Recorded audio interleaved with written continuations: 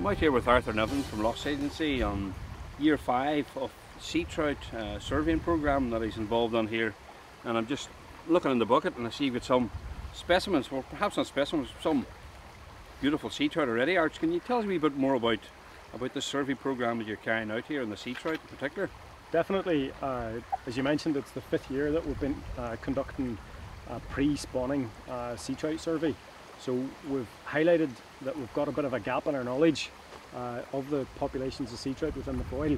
There has been a notable decline in the numbers of sea trout, and even a perceived decline possibly. So we thought that rather than talking about it, we'll go out and try to get some current information on the sea trout populations within the Foyle. We have a dearth of information, so we need to fill the gaps so we can have an evidence base for future management of sea trout populations in the Foyle. This year, how are things looking? Is this your first day out on the sea trout this year? Well, first of all, I should say it's mid-October, and you're right, it's our first day out this year. We tend to survey maybe 4 or 5 days every year around the same sort of period, give or take a week or two. And this year we've had a very successful first day surveying. We've had upwards of 25 beautiful Foyle sea trout caught within a 3 or 4 hour window. Tell us a bit about how you carry out the survey. Well, it's an interesting type. Whenever we started back about 5 years ago, we thought that maybe putting an adult trap to catch the fish would be the best way, but unfortunately we weren't able to get the numbers that we knew were here. So we decided that we would do an electrofishing survey where we would actually pack all our gear in. So we've got backpacks that we use for electrofishing, but more importantly we carry in our scales or measuring board. So we've got a mobile sampling station every few hundred metres. So whenever we get a fish, we take it out and we measure it on the balance and then the board. So we'll record lengths, weights, we'll take scales, and this key biological information that we collect will be able to be fed back into the management process, so we'll know the average sizes that are spawning within this tributary.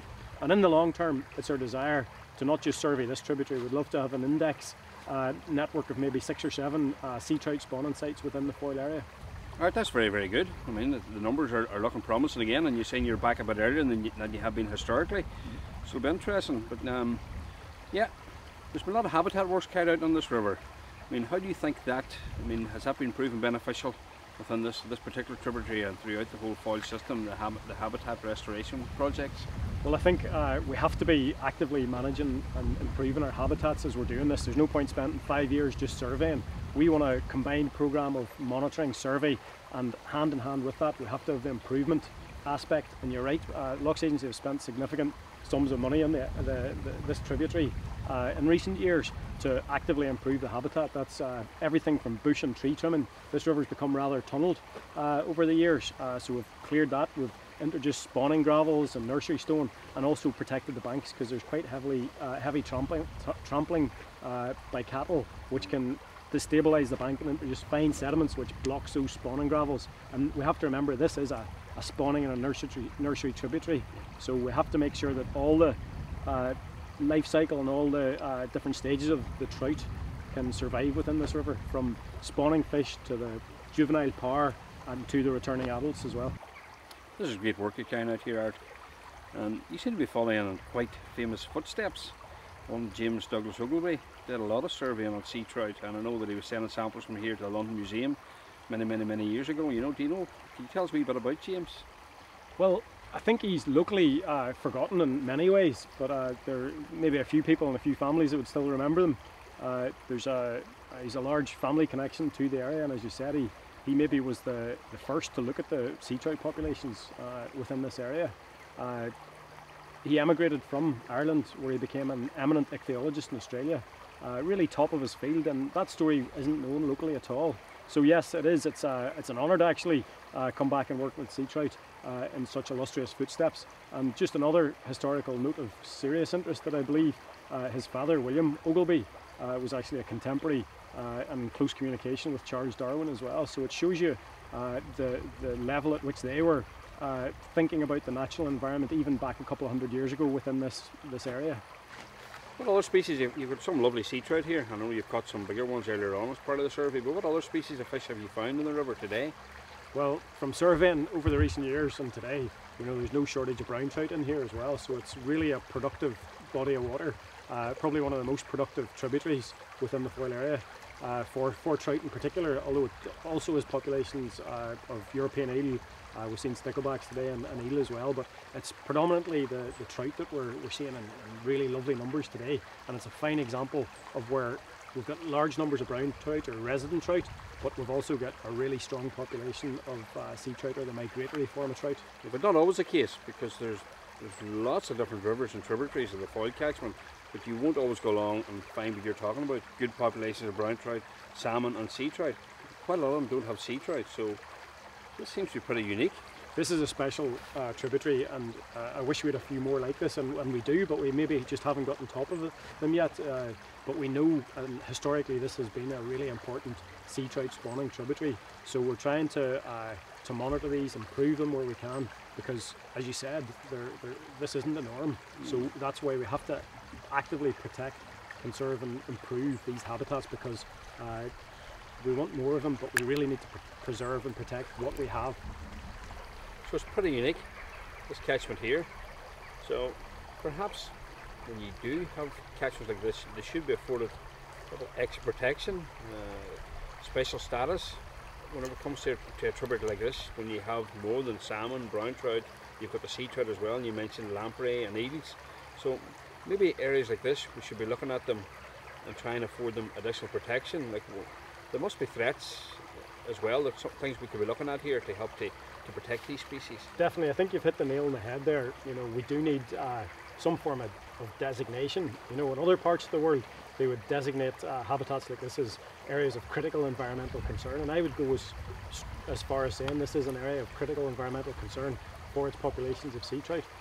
The sea trout populations and sea trout in general are the poor cousin to the more famous Atlantic salmon, and the Foyle is highly designated for its populations of Atlantic salmon, but we actually know less about the populations of sea trout, and in some crazy ways, the less you know, it disempowers you from actually designating something. So by going out and collecting this information, the key biological characteristics of known sea trout populations, we might be laying the foundations for some form of designation of critical sea trout spawning areas within the Foyle. Now, it might not happen tomorrow, but I think that's an admirable goal to be working towards in the long term.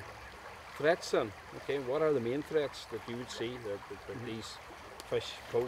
Well, there's a few very key ones, which are land use. Okay, so anything that can impact on the water quality within it, so that could be from numerous sources. In more recent years, there's been an awful lot of competition for water resources, so abstraction for various purposes, everything from renewable energies through to the aggregate industry can all be impacting on water quality. So I don't want to point too many fingers, but everybody's got a responsibility to act in a sustainable manner towards the environment to protect these populations of sea trout, which are unique. Historically, this small river here in particular would have been fished, there have been anglers here. Pretty much forgotten now, and I think that must be a risk, the fact that there's no one using it anymore for recreational purposes. These fish need it, yeah. So when you talk about these smaller rivers, they seem to be forgot about. People still think main stem rivers and everything else. But these small rivers, I think, would you agree, are the lifeblood, are the main arteries to the whole system? You took the words out of my mouth there. Whenever you were saying that, I just thought they are the lifeblood of the system. You know, main stems, slightly larger tributaries, you know, people can get in there, they can fish, they see the fish, but sometimes whenever you take eyes off the smaller tributaries and people stop actively fishing them, they may be less likely to see the impacts that are happening within them. So, you know, we would be very happy to see people, you know, coming back here and responsibly fishing within these areas, because it means that somebody's got eyes on the water as well. Pretty much out of sight, out of mind. Out of sight, out of mind, but look, there's hope yet as well. There's a large number of colleagues that I have that are very keen at promoting the sustainable development of our freshwater fisheries resources within both Foyle and Carlingford. Okay, thanks very much, Art. Cheers, Lionel, thanks.